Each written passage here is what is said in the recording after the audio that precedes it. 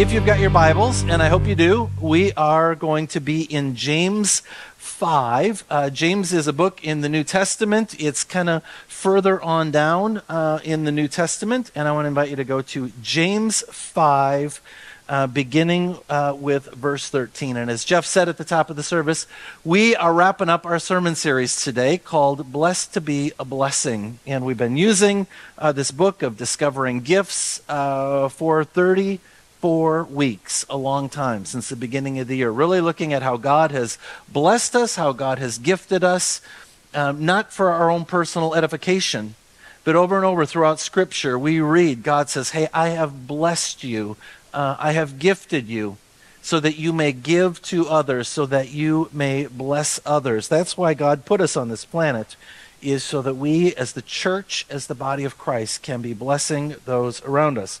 And I love that we're finishing up with this whole idea of teamwork. And really, this is where we began 34 weeks ago, looking at this idea that all of us, every single one of us, are invited into this discipleship journey, but into the life of the church. The church is not a place where a handful of professionals or a handful of people, volunteers, even the superstars, get to serve in ministry. But the church is really the place that Christ created for all of us to engage. It requires all of us to be engaged in the life of teamwork. So when I was growing up in Austin, Minnesota, many Friday evenings, I would get on a bus along with my friends, and we would go to Brownsdale, which was just kind of a little town next to Austin. And we ended up at the roller skating rink. Anybody go to the roller skating rink when you were a kid? You know, you go and it's kind of a big oval or a circle or something like that. But I have just great memories of going to the roller skating rink in southern Minnesota where I grew up.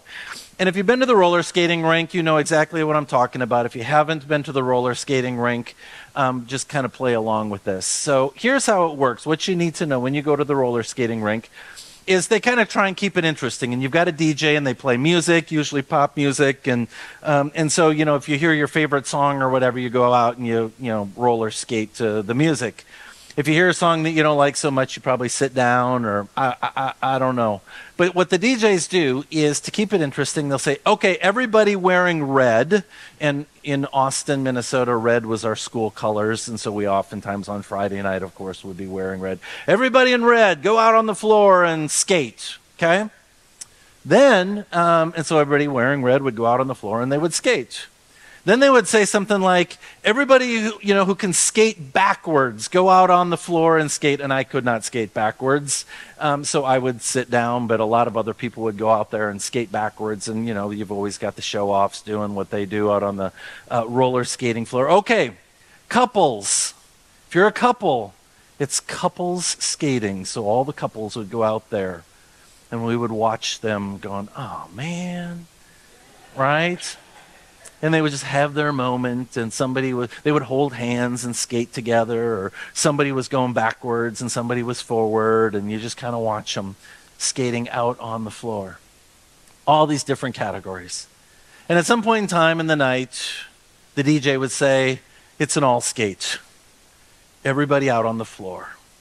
And pretty soon, everybody, whether, whatever you were wearing or whether you had a date or not or whatever, was going on, whatever tricks you could or couldn't do, everybody would go out onto the floor to skate. And I love the all skate because there were so many people going around this oval or going around this circle that there were so many people. We all just were there. There was really not a chance to skate backwards or do a couples skate or, anything like that. Nobody cared what color you were wearing. It was a chance for everybody to go and be together on the skating floor. And I like that image as I think about teamwork and what it means to be the church. It's kind of like an all skate. This is who God has called us to be. Bring whatever you've got to the oval. Get into the game. Go out onto the floor. Nobody stands out in the church. Everybody's just going in this oval together in the same direction. And I think in many ways this is the life of James. James, the half-brother of Jesus. And one of the things I love about James is that James spent at least half of his life, if not more, not following Jesus. James had greater proximity to Jesus for 30 plus years, 30 to 32 years of his life. They grew up in the same house together, and they spent all this time together. But James he was not a follower of Jesus. He was not a disciple of Jesus. In fact, James, the brother of Jesus, for over half of his life, he denied his brother. James had this incredible proximity to Jesus. He had this blessing. Can you imagine spending 30-some years with Jesus and not recognizing the blessing that James had? That was James. And yet, God used James in his life, opened his eyes, and invited James to share that blessing with others. So if you're in the book of James, let's pray and invite God to just speak to us through his word. Heavenly Father, we thank you for your word. We thank you for James. We thank you, God, for the gathering of your saints today. The Lord, we indeed, this might be a time of an all skate, a time for all of us to lean in. God, may the words of my mouth, the meditations of all of our hearts be acceptable. You are indeed our rock and our redeemer. Amen. Well, James was a popular name in New Testament times, a popular Jewish name. There are a lot of Jameses that show up time and time again. And if you've read the Gospels, and I know that many of you have, James shows up time and time again. And we shouldn't be surprised that James shows up because James is actually a New Testament version of the Old Testament Jacob or Jacob. And Jacob, of course, was a very famous Jewish guy in the Old Testament. So in Hebrew, James is Yaakov, and in Greek, it's Jacobos. And you can kind of see, I can kind of see how they got to James, Jacobos. So it's a common name, or was a common name for Jewish people. As we read through the Gospels, we run across two James that kind of show up over and over. James, the son of Zebedee, right? The sons of thunder, James and John were brothers. And then we read about this other disciple of Jesus. His name was Alphaeus. So even 2 of the 12 disciples, their names were James. But that's not the James I'm talking about this morning. I'm talking about James, the half-brother of Jesus. James, the son of Mary and Joseph. When we read the Gospels, we learn that Jesus actually had not just James, he had a bunch of siblings. Jesus was the oldest, of course. Then James, Joseph, which is kind of like Joseph Jr., Joe Jr., that was his nickname, Joseph. Simon, Jude, who also wrote a book in the New Testament. And then it says he had sisters. So plural. We don't know their names. Scripture doesn't tell us their names, but, plural. So he had at least 2 siblings. So Mary and Joseph, they had 9 people in their family. It was a big family. Oftentimes when we think about the Holy Family, we think of Mary and Joseph and Jesus. Well, they were a family, the 3 of them, for a while, until they had a bunch more kids. Mary and Joseph had a whole other pile of kids, 9 of them. So I want you just to kind of erase that kind of image in our minds of Mary and Joseph and Jesus for just a moment, the Holy Family. And I want you to think about what it was like for Jesus and Mary and Joseph and all 9 of them. I mean, that's how they spent most of their time together.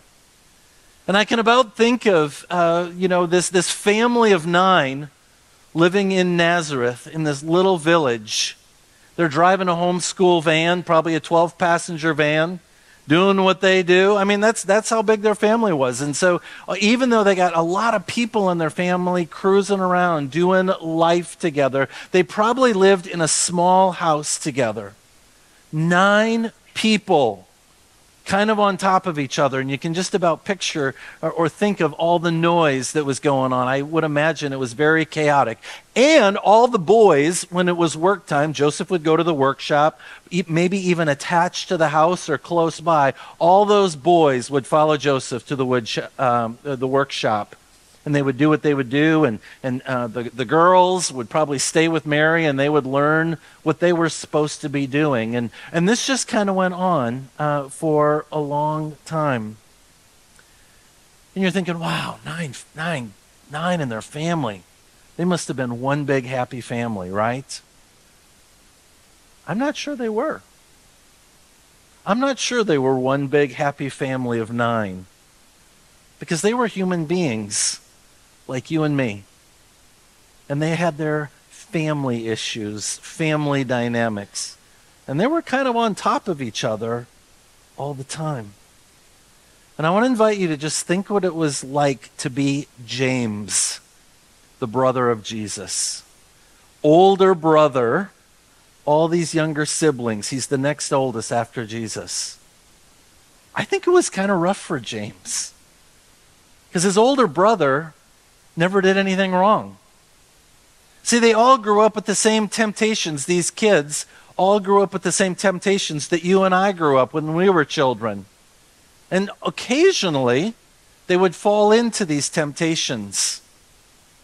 But not Jesus. He was the perfect child. He never fell into temptation.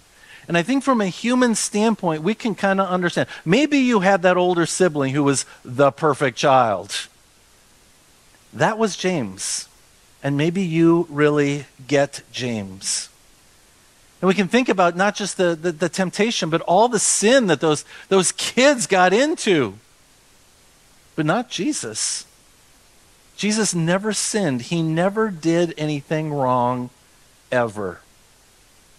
And I think we can appreciate what it was like for James especially, having this perfect brother. Everybody was always doing stuff and messing up and making mistakes and falling into temptation, but not Jesus. He was the perfect child. And I think it's not difficult for us to just kind of stretch our minds and think, gosh, Jesus never gossiped. Jesus never swore. Jesus never got angry. He never called anybody by mean names. Jesus probably sat at the dining room table and never complained about the meal. Oh, Mom, this is awesome, right? Just every time it's just like, really? I mean, Jesus just never, I'll bet you his room was clean all the time too. I mean, he was that older brother. He just never did anything wrong. And I'm thinking, James must have just been like, are you kidding me? This is my brother, Mr. Perfect. He never does anything wrong. Which means Mom and Dad are disciplining the other kids, but not Jesus. Jesus never got disciplined. Oh, there was the time that Jesus stayed at church too long. Remember that? Can you imagine? Jesus, you stayed at church too long. That's not okay. I mean, how many of you have disciplined your kids over that one? That was his one error with Mom and Dad. The one time where he got a reprimand from Mom and Dad. I mean, James, that's the house James has to grow up and live in. His one mistake his brother makes, or the one sin, or whatever you want to call it, that his brother made, is he stayed in church too long. I think it was rough. I think it was really rough for James. Because you know Jesus was the favorite child. And I don't think Mary, I think they were great parents. But either they said it or they thought it. They looked at James and the other siblings, all those kids, and said, why can't you be more like your brother Jesus? You know, they said that, or they thought it, or at least the kids were like, man. I mean, growing up under a roof, always having to compare yourself to Jesus. And so I put on the slide there this family of 9, and I tried to do a halo. Can we do the one with the halo, Ann? Do we have the halo around Jesus there?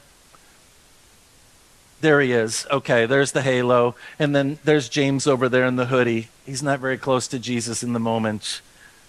because it's rough to be next to Mr. Perfect.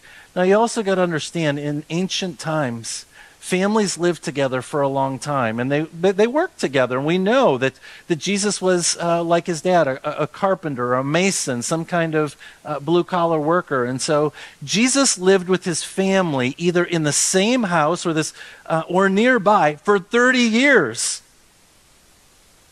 I mean, it wasn't just at 18, see you going off to college. It just kept going on and on and on.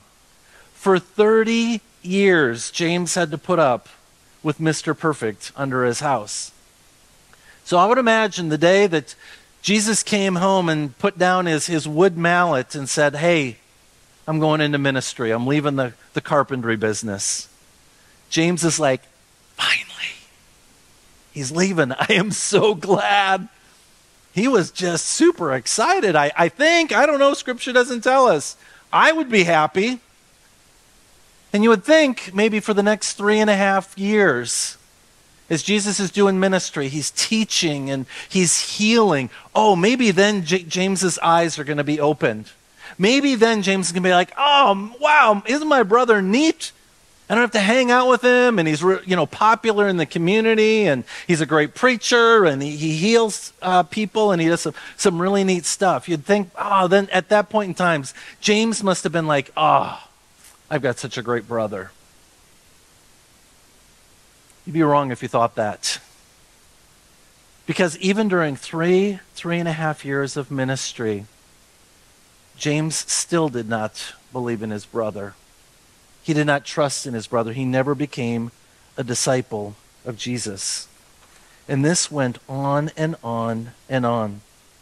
And you're thinking, well, maybe during Holy Week, maybe when Jesus was arrested, maybe James or one of the siblings showed up in the courtroom as a way of giving testimony before the judge. Hey, he's my brother. He's actually a pretty good guy. He's actually really nice to people. And so when Jesus stands before Caiaphas and the other leaders standing trial, nobody from his family shows up to give a character witness for him. Are you kidding me? They're not there. Scripture is completely silent. And then after Jesus was convicted of blasphemy, of claiming to be God, they sentenced him to death on a cross. And then maybe you're thinking, well, that's maybe when James started to believe in Jesus. His heart was changed, and so at least he showed up for the execution. But at the cross, James and his siblings were not there.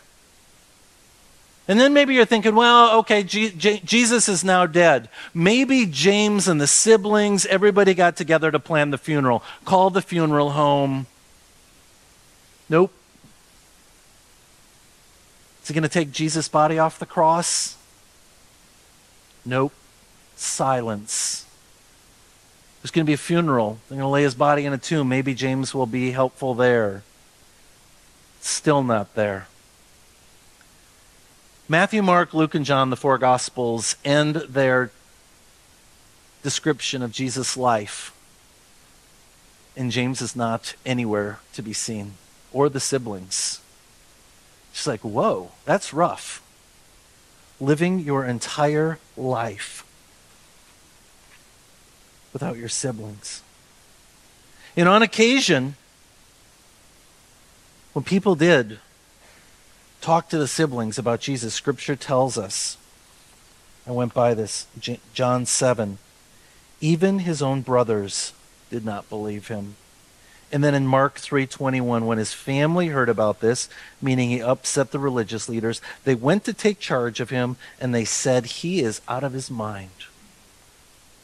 That's what Jesus' brothers and James thought of him. So when the book of Acts picks up the story after the resurrection, we learn about all that's going on, and Jesus is on the earth for 40 days.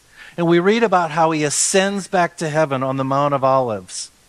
And then there's 120 followers of Jesus who go back to Jerusalem.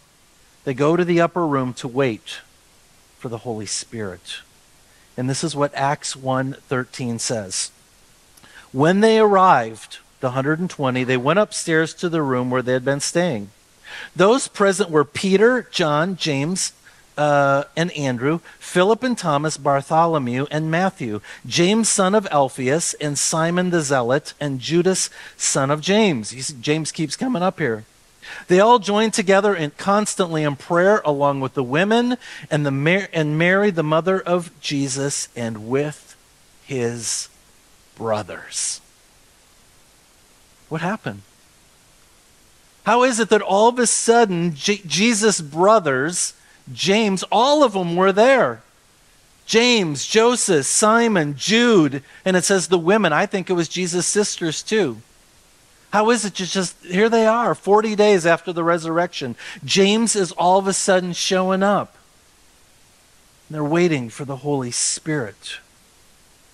Well, the Apostle Paul tells us what happened. Paul tells us when James started believing. It's in 1 Corinthians 15, and this is what the Apostle Paul writes. Christ died for our sins according to the Scriptures, that he was buried and that he was raised on the third day according to the Scriptures, and he appeared to Peter, and then to the 12. You guys, you're church people, you know this. After that, Jesus appeared to more than 500 of the brothers and sisters at the same time, most of whom are still living, though some have fallen asleep. Then Jesus appeared to James and all the apostles. And Paul says, last of all, Jesus appeared to me. So at some point in time, after Jesus rose from the grave, he found his family. He found his brothers and his sisters, and they knew that he had been dead. And he appears to them. And it was in that moment when they had experienced the resurrected Christ, only then did they believe in Jesus. I mean, they had all those years of proximity close to Jesus, and they denied him. But in that moment, when they experienced the resurrected Jesus, they're like, he really was who he said he was. And I love at this point in time that there's this miracle of belief. And I think anytime someone experiences the resurrected Christ, when Jesus shows up at your house or wherever you're at, and you experience the resurrected Christ, and you put your faith in him to believe, it's a miracle. I think every single one of us who've put our faith and trust in Jesus, in that moment, it's a miracle from God, because we can know all about God, we can spend lots and lots of time with God, but until we actually step out and put our trust in Jesus, it is a miracle that God is doing. And I think Scripture could be like, and then on that day, James believed. And be like, that's a great end of the story, right? James finally believed that Jesus is the Messiah, the Son of God. That'd be a great end of the story. We could just leave it at that. But that's not the end of the story for James. Because when James believed, he responded to the gospel. He responded to the gospel. He responded to Jesus. Because when we put our trust and our faith in Jesus, our lives cannot be the same. When we believe in Jesus and we've been run over by the grace train, we have to respond. We have to do something with it because it changes us so much. And that's certainly the case with James. Sometimes people tell me that, they believe in Jesus, but their lives don't look any different than anyone else in the world. Or they'll say that they believe and trust in Jesus, but they just don't go to church, or they're not religious, or, whatever they're doing. Folks, I'm here to tell you that's impossible. You cannot experience the resurrected Christ. You cannot experience Jesus and your life not be changed and putting Jesus at the very center. You are so turned upside down that you can't help but want to share your faith with others in the world. And so what did James do? He got involved with a local church. That's what Jesus' followers do. is they engage in the life of the local church. And James got involved of the local church in Jerusalem, and he got involved with the prayer team and the worship team and the scripture team. James served at the church on Sunday morning. James joined a life group and got together with other people in that particular church. James gave very generously financially to his local church. This is what Christ followers do. This is what disciples of Jesus do, is they engage in the life of the church. This is how we respond to the gospel. We don't just keep going on with our lives. We're like, no, I'm getting involved with the church to make him known, and I'm going to gather together with God's people. The church that James got involved with, it was called the Jerusalem church. And it was in Jerusalem. They were not very creative back then. It's like, okay, this is the church. And it was primarily a group of Messianic Jews, Jewish people who had become followers of Jesus. And so as the church, they're getting together, it's very chaotic. They're trying to figure out what to do, how to care for others, how to proclaim the good news of the resurrection of Jesus to those around them. They're like, oh yeah, what did Jesus say again? Oh yeah, go and make disciples to the end of the earth. Oh, we better do that. So all the disciples, all the apostles, they fanned out to all parts of the world. They're like, we got to go. We got to, share Jesus with others. That's not James's story. James stayed in Jerusalem. He looked at all the other disciples and said, okay, you guys go, you guys scatter, go and make disciples and plant churches in all these places. I'm going to stay here in Jerusalem. And so James became a leader in the early church. James actually was the senior pastor of the Jerusalem church for about 30 years. He was the steady guy. And so these disciples, or the apostles, they would go out, they would make disciples, plant churches, and then they would come back and report on what's going on. You can read about this in the Acts of the Apostles. And there's James, they come back, and even the Apostle Paul goes out, and he's doing some stuff, and then he comes back and he has some consultation with James. This is how significant James was in the life of the early church. Now, in the early church, the first church, the Jerusalem church, they faced a couple different challenges. 3 of them, really. Famine and poverty. And you can read about all this in the Acts of the Apostles. People were poor. People were struggling, and the church needed to respond. And they probably didn't have an outreach team like we have an outreach team. Their whole church was kind of the outreach team. It says that they shared everything they had with anyone who had need. And so one of the biggest challenges in the early church was famine and poverty. Then there was persecution. They had to figure out, how are we going to live together? How are we going to engage in the culture around us? You think you've got persecution in your life with the culture today? Nothing compared to how the Jerusalem church, the early church, had to deal with, navigate a culture that was absolutely hostile towards them. But I think the greatest challenge that James and the Jerusalem church had to face was false teaching. There were false teachers. They would go out and they would hear all sorts of false teaching. Now, I don't know about you, but sometimes through the years, I've kind of had to figure this out. I think the false teaching and the bad stuff happens out there. And it's always confusing and troubling for me when the bad stuff happens in here, in the house, in the church. But the truth is, we all know this. There's false teaching in the church, and there was false teaching in the church back then. One of the best examples, I think, is in Acts 15, where they've got this problem of these Christians gathering together, and the Apostle Paul shows up, and he says to James, James, we got a problem. There's false teaching in the church. And the false teaching is simply this. People want, the Jewish people, they want the Gentiles to become circumcised. Before they can become followers of Jesus, they have to do this thing called circumcision.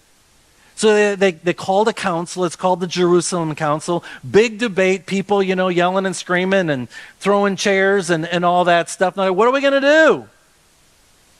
And it says that James stood up as the senior pastor and he said, guys, Jesus taught us that salvation comes by grace. Grace through faith, not any extra works. And what they were trying to do, the false teaching, was to do works in the life of the church. And this is how you're saved. James settled the matter. But isn't it interesting that for the past 2,000 years, we continue to wrestle with this same false teaching? I mean, 500 years ago, this was at the heart of the Reformation. Grace plus works. And at the time, the works were called indulgences. I mean, this is what hacked off Luther so much. He's like, that's not in the Bible. Jesus didn't talk about works. He talked about grace alone. So the church got blown up again. They have this big argument. What is it? Grace plus works or grace? And the reformers said it is grace alone. The matter gets settled again. But did it? Because here we are 500 years later, and we continue to see this false teaching in the life of the church. And I know many Christians are confused about what they have to do in order to be saved. We have to constantly remind one another the teachings of Jesus are by grace alone, through faith alone, not anything that we do. And this still continues to be one of the biggest heresies and false teachings in the life of the church, even today in 2023. So those are the challenges that James ran into in the early church that we continue to run in today. Same issues, right? They just look a little bit different. So a few years go on, and about 57, 58 A.D., the Apostle Paul comes back. They have some more church consultation with James. And then all of a sudden, James disappears from the books of history. We don't really know. Scripture doesn't tell us what happened to him. Now, there is some church tradition that tells us that about 5 years after that consultation, the Jewish leaders got a hold of James. They took him up to the top of the temple, to the roof of the temple, and threw him off. And after they threw him off to the ground, just to be sure that he's dead, everybody picked up rocks and stoned him. That's what church tradition tells us, how James' life ended.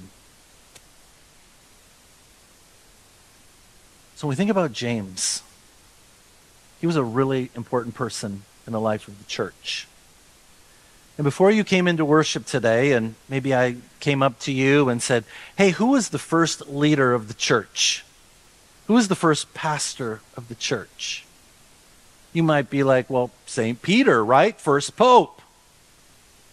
Peter was certainly a leader in the church, but he was not the senior pastor of the Jerusalem church. You might be thinking, well, the Apostle Paul, I mean, he wrote so many books in the New Testament. You might even be like, well, maybe Matthew or Luke or John, one of the disciples who were so faithful for those 3.5 years to follow Jesus. You'd be wrong. The first pastor, the first church, was James, the brother, the half-brother, Jesus. And maybe the reason why you didn't know that today is because James wasn't drawing attention to himself. James wasn't the guy who was creating a church or overseeing a church, making it all about him. In fact, James worked really hard to do the exact opposite. He was so focused on the all-skate of the church. He was so focused on lifting up and equipping the body of Christ that nobody really knew. Oh, by the way, who is the senior pastor here? I don't know. I think it's James. Isn't that great? I love this about James. He was a pastor. He was a pastor's pastor. Pastor just, it's a Greek word, and it simply means shepherd. And what does a shepherd do? Is they take care of the sheep. They take care of the flock. They're caretakers. They're ones to watch out and help others. They're to pay attention to the scripture, to the theology, so that the sheep don't go astray. That's the role of a pastor. This is what James did. As he took care of the congregation in such a powerful way, and yet he never drew attention to himself. And so James wrote this book, more like a booklet, in 44 AD. It's actually the first book in the New Testament, and then it was Galatians after that that Paul wrote. And it's just 5 chapters. And the book is filled with all sorts of idea of what it means to be a team, what it means to be the church, what it means to be together and live out our calling in this world. And some of you are like, finally we're getting to the scripture text this morning. James 5, here we go. Is anyone among you in trouble? Let them pray. Is anyone happy? Let them sing songs of praise. Is anyone among you sick? Let them call the elders of the church to pray over them and anoint them with oil in the name of our Lord. And the prayer offered in faith will make the sick person well. The Lord will raise them up. If they have sinned, they will be forgiven. Therefore, confess your sins to the priest, the pastor. Confess your sins to one another and pray for each other so that you may be healed. The prayer of a righteous person is powerful and effective. Elijah was a human being, even as we are. He prayed earnestly that it would not rain, and it did not rain on the land for 3.5 years. Again he prayed, and the heavens gave rain, and the earth produced its crop. My brothers and sisters, if one of you should wander from the truth, if someone should wander from the church, pick up the phone and call the pastor. If someone should wander from the church, call the elders. If one of you should wander from the truth, someone in the pew should bring that person back. Remember this, whoever turns a sinner from the error of their way will save them from death and cover over a multitude of sins. I love that James over and over does not draw attention to himself. He's like, you're the church. Act like it. Take care of each other. Serve in the world together. Folks, this is an all skate. This requires all of us to get out on the oval, get out on the circle, and go in the same direction. And sometimes I hear from people, well, I don't know, I've got kind of a background. What I need you to hear this morning is that God doesn't care about your background.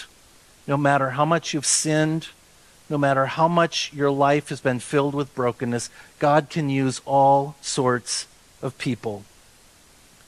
Noah was a drunk. Abraham was a coward.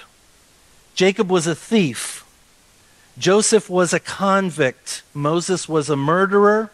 Samson was a bully. David was an adulterer. Solomon was a womanizer.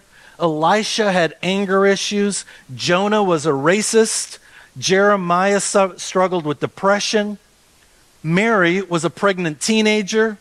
Peter was a hypocrite. John was power hungry. Matthew was an extortionist. Thomas was a doubter. The Apostle Paul was a terrorist. And James, the brother of Jesus, just simply dismissed his brother for 33 years. If Jesus can use people like this, he can use you and me. Let us pray. Heavenly Father, we thank you for these messed up people in Scripture. And God, week after week, we've looked at people who have had all sorts of gifts, and somehow, some way you have used them. And so, God, we think about James, how he could have missed it for so long, that you are who you say you are.